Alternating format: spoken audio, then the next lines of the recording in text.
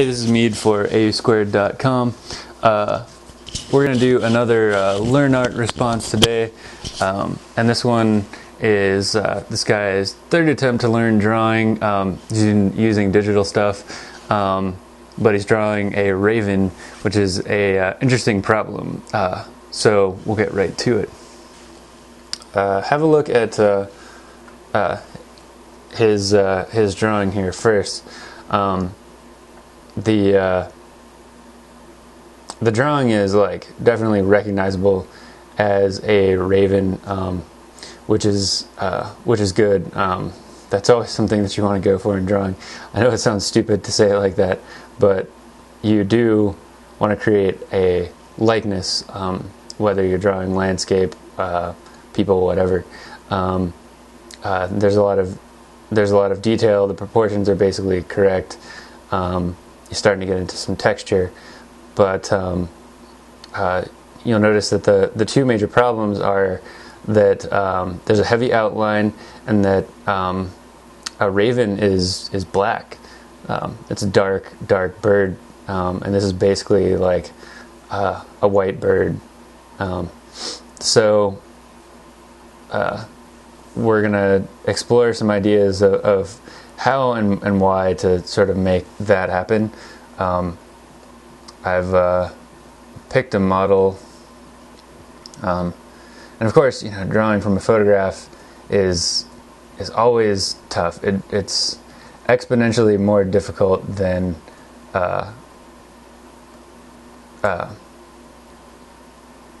drawing from life. Because you have to do this sort of translation where you go, okay, well, the photograph is 2D, and then I have to make it 3D in my head, and then I have to put it back onto the 2D page, but actually make it seem three-dimensional. So when you're looking at a three-dimensional object, you're going 3D to 2D, which actually looks like 3 dimensions. So you're taking out a step, and that conversion that you make is much more difficult when you're drawing from a photo. With that being said, I'm going to go ahead and draw from a photo anyway, and see what happens. So the first thing you want to lay out whenever you're drawing is sort of a gestural line. When you're drawing like vertebrate animals, especially humans, whatever, it's a good idea to basically like more or less start with the head or the spine and go from there. That way you can kind of express a little bit of the life immediately. And then with birds and stuff, their anatomy is kind of obscured by their feathers, so you have to kind of know a little bit about the anatomy and how that works. You know that a head is basically spherical.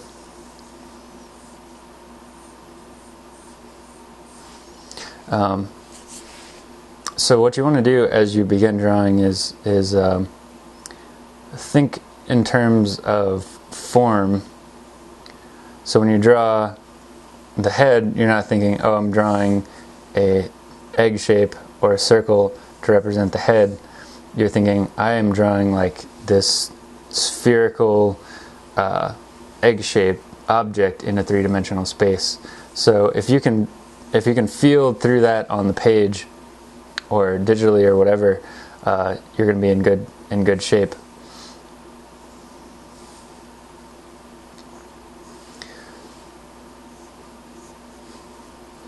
So immediately, what I would do drawing a raven is kind of like pick out basically where the shadows are. After I've blocked in the forms, pick out the darkest spots and kind of use the poster method, which is where you divide everything into either this is dark or this is light, and then go ahead and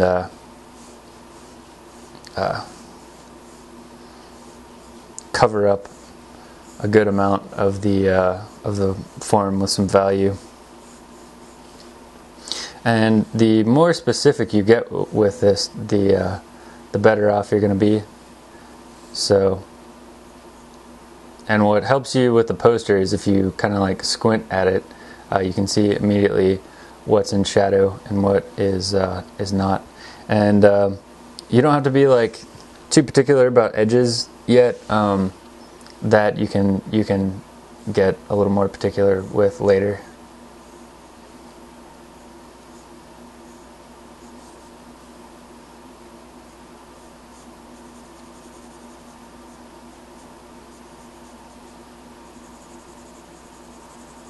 So I'm going to kind of break a rule a little bit. Like normally I would wait to do the poster for a bit, but I'm just going to go ahead and block it all in real fast. So this is really what was missing from your drawing that we were looking at for critique. The idea that a raven is dark. And then this is something you want to do pretty much with every drawing you do from here on out. It's a step that everyone goes through.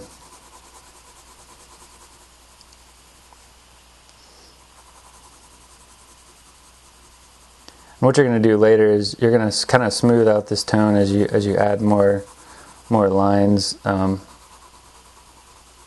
make it seem like more forms in space.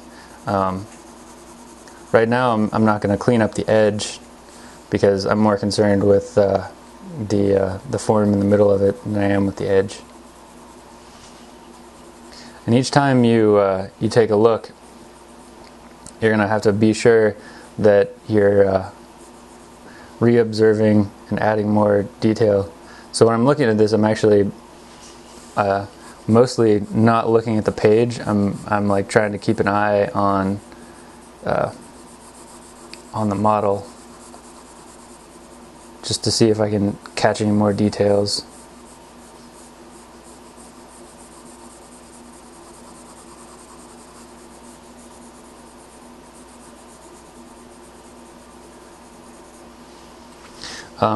So already here you can kind of see like this is the light part, this is the dark part, but the value scale of a raven is actually what we call low key.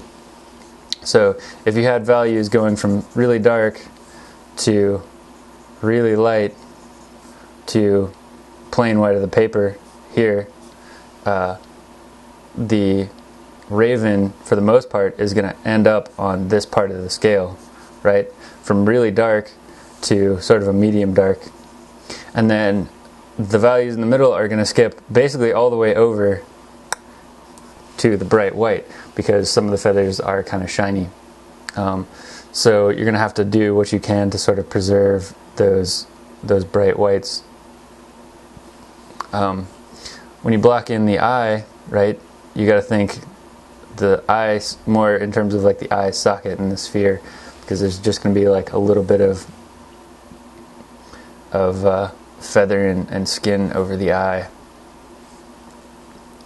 And this goes for whatever you're drawing, whether it's human, animal, anything.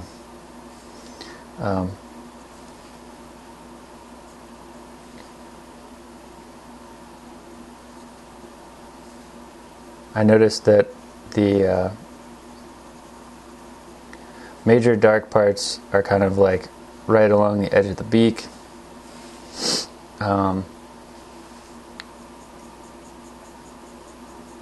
Right here, sort of on the neck feathers. And here I'm just using kind of a B pencil, which is kind of like right in the middle of between hard and soft.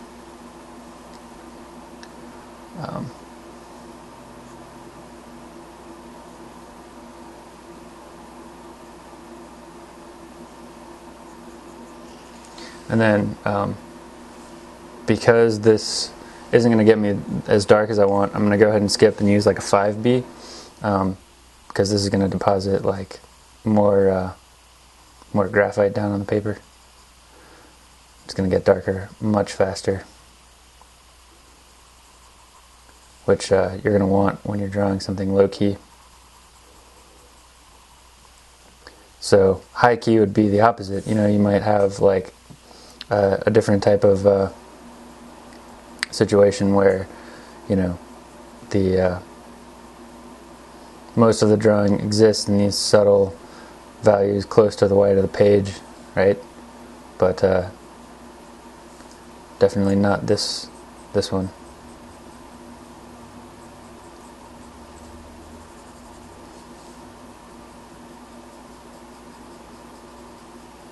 So generally whenever you're drawing like animals and people, what's going to make a difference is the head and eyes, because we kind of fixate that as sort of fixate on that as social creatures. One thing to notice up to this point is that I haven't even like really touched the outline except as like a basic block in. I want to save working on the outline for later, and I haven't done any details either. I haven't like, you know, really worked on like the texture of the feathers yet, because that's something, you know, that you want to save towards the end once you have sort of the values like blocked in and the forms sort of like described and working. Here I'm going to start working down into the neck and on the shoulder of the bird, and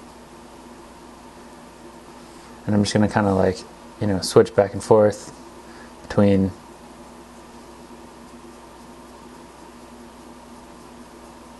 different hardnesses of pencils. And every time I take a look at this, I'm saying, you know, okay, well here's another detail, here's something that I missed like the first go around.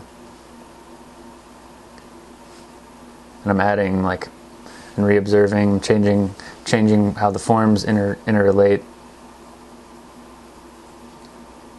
I'm getting more and more specific as I go along. And generally what you want to do is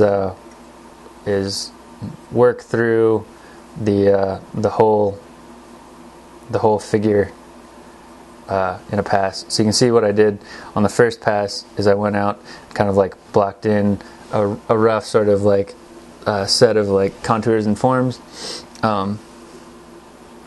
and then the second pass I drew in the poster, and now I'm on the third pass, heightening some values and like re-observing some details.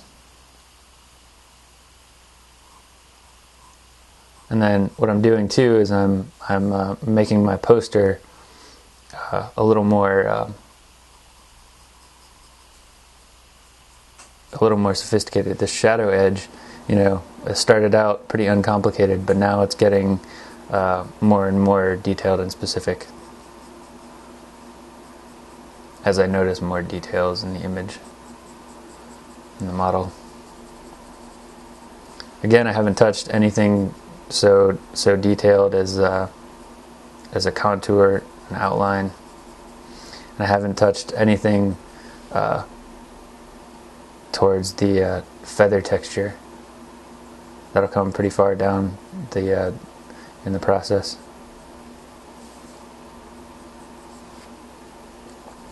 And because I've blocked out the poster in sort of this lighter value, I have a lot of like flexibility to change it.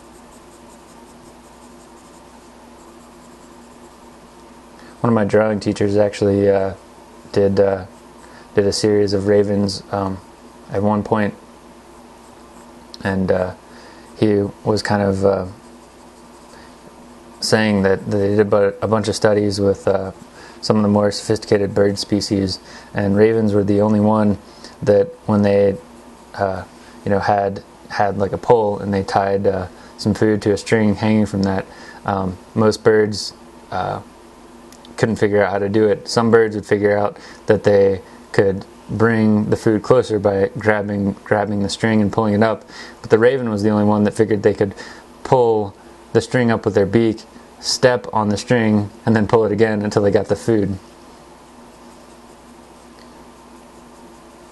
So, of bird species, ravens are definitely some of the most intelligent. One of the problems with drawing from a photograph I'm encountering here, because I can't see any detail within the shadow, but I know that the wing sort of goes into the shadow before it overlaps. So what I'm doing is I'm just going to kind of like block out some deeper value where there's some overlap in the feathers. So that's something that kind of like comes with drawing experience, and you kind of like knowing that the photograph is compressing values together.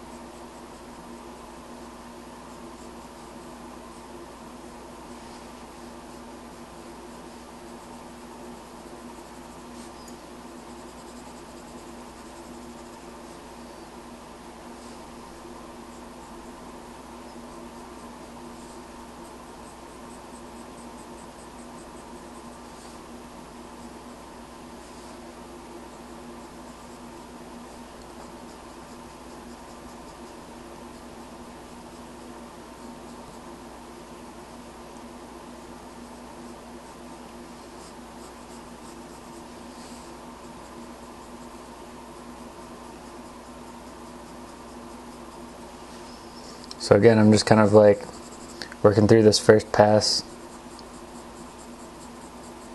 getting the darks knocked way down.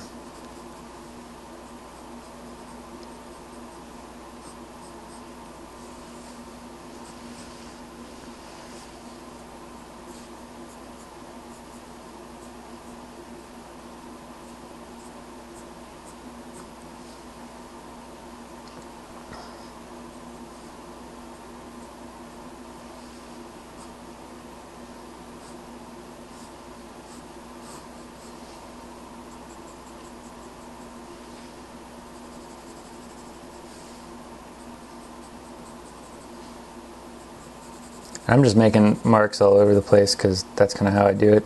Your mark making style is up to you. You can do like kind of more form following stuff if you want. It's kind of how you begin to develop your own style with the marks. If you blend away your marks, you're blending away basically like all your personality in the drawing, which is a shame. Everybody wants to bust out the blending stump immediately so they get like this continuous value, and yeah, it might look fine, but you know, you're also like killing some life.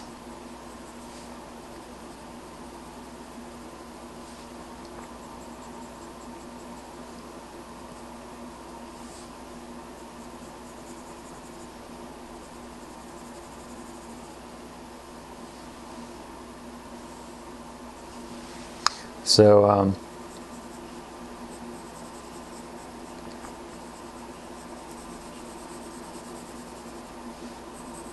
at this point, I've about gone through 3 passes on this drawing, and you can see that it's already starting to sort of become very raven-like.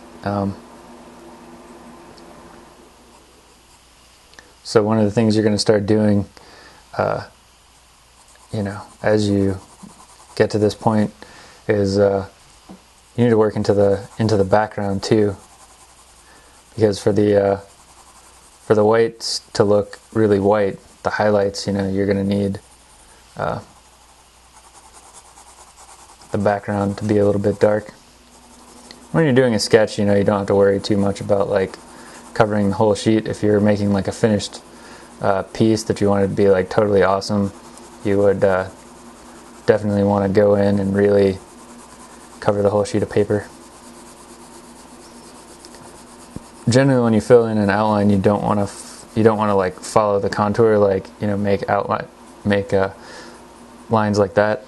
If you make them going a different direction than the contour, you're setting yourself up to use the lines to actually pop out the form a little bit better.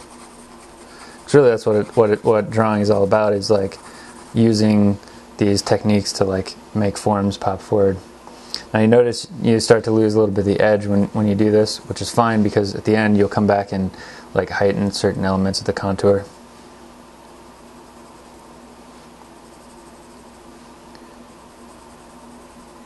And don't worry about your hand like smudging stuff at this stage, because smudging will kind of blend out some of these heavy marks and cover up some of the areas that you don't want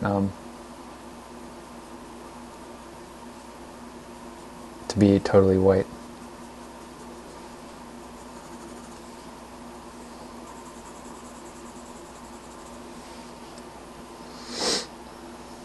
Alright, so there we go. Now we're going to work into the to the mid-tone and light sort of section, and this is where a lot of the character of the bird is going to come out. So really what you need to first do is pick out the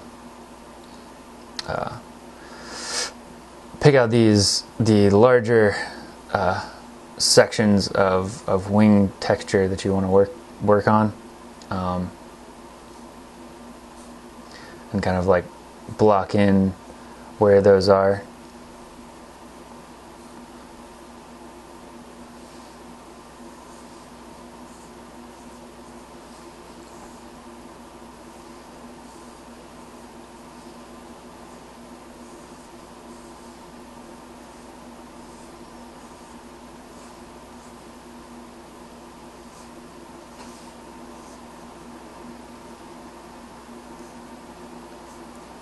So now that I've got those areas blocked in, I know that there are going to be some highlights right there. There's going to be a real bright highlight somewhere around here. There's actually one like right here, right in this area. Alright, so I'm going to keep drawing and maybe even begin to knock into some wing texture here. Maybe start picking out some individual feathers.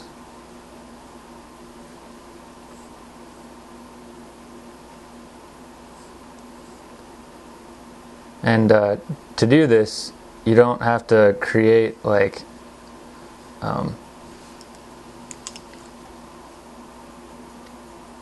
every single feather on the bird. You just need a few to indicate that yes, you're seeing them. And that'll give you like the idea of what's going on with it.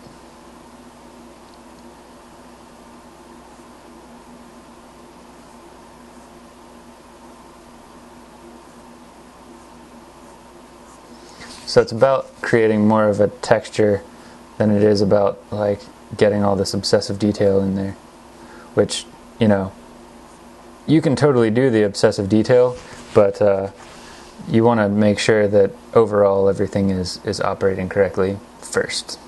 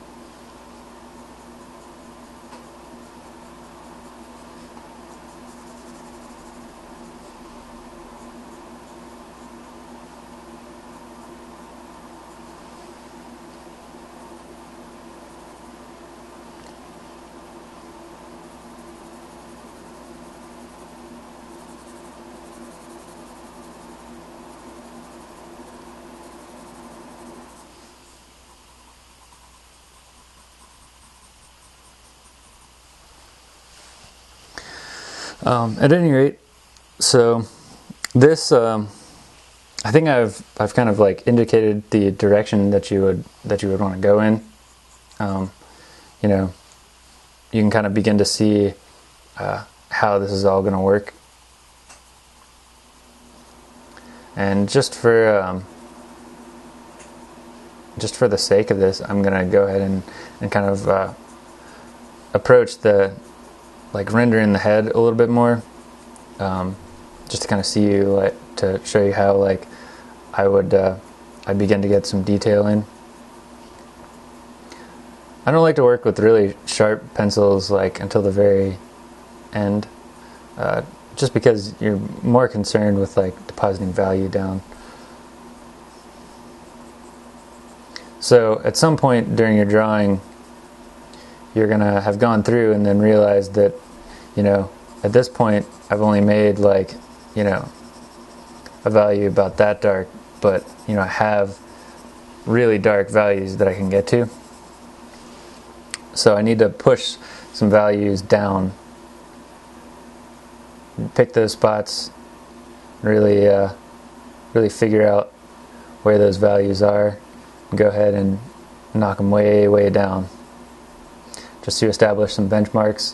And what this does is it opens up space in the value range for you to get darker with your midtones, or what have become your midtones at this point.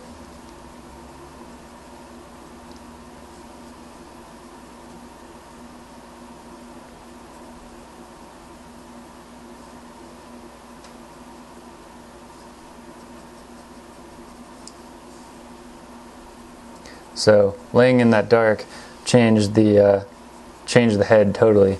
Now I can go in, I can throw some value down on what are going to be lights.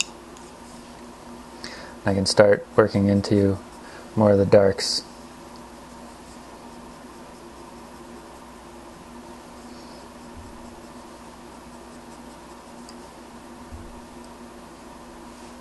I know that the eye itself is going to be a highlight, but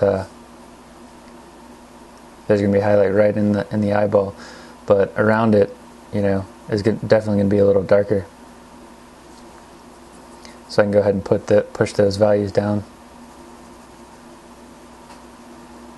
Might be a little highlight on the feathers around the head, so I'm going to leave just like a little touch of stuff.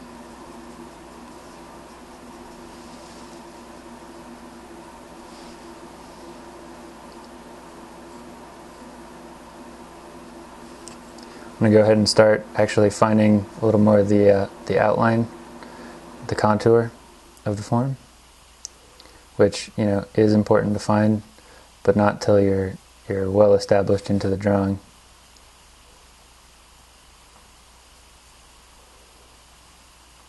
And that you've created the forms that you want. So the problem with outlining too early is that you've committed to this outline, and if you need to change it, you know, it's really kind of difficult.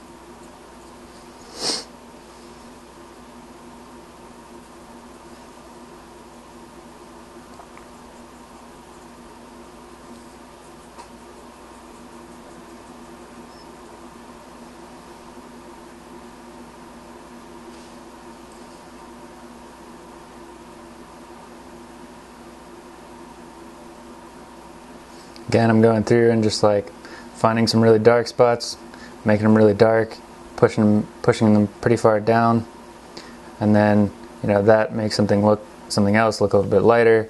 Then I'm going to another area, pushing that value down, nailing down some more darks, and then and moving on back and forth through this sort of process.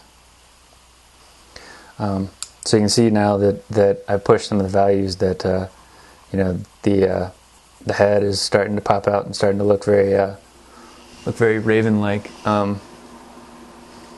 And essentially, what you'd want to do is just kind of carry this idea through the whole process, and then maybe later at the end, after you blocked in all these values, push them down, then you'll kind of be able to create some like wing texture and draw individual feathers just to create some interest, but don't get too bogged down in like the detail of drawing like every individual feather. Really what I would do if I were approaching this is dig into some feathers here, get a lot of detail here because this has like the greatest amount of highlight and contrast, and then I would actually pick up a wing, like a feather down here, and then I would probably differentiate like 3 or 4 of the major feathers like down in the dark area, and just work within really dark values for a while, because that would kind of like make the dark areas pretty interesting. So that's it. I hope that helps and put you in the right direction for your next drawing. You might want to take another stab at drawing a raven, because it's an interesting problem. And just remember to go back into the idea of these like of the value scale.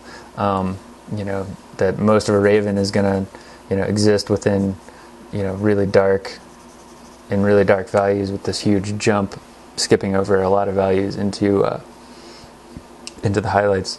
That's it. This has been me and McLean with another LearnArt subreddit answer. And again, check out AUsquared.com. I'll be putting some new stuff up on there all the time, basically. So thanks a lot.